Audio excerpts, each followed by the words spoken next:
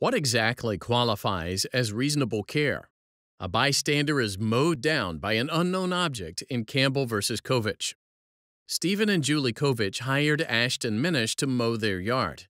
Minish inspected the yard for a couple of minutes and then began pushing the mower at an unhurried pace with his eyes on the area in front of him.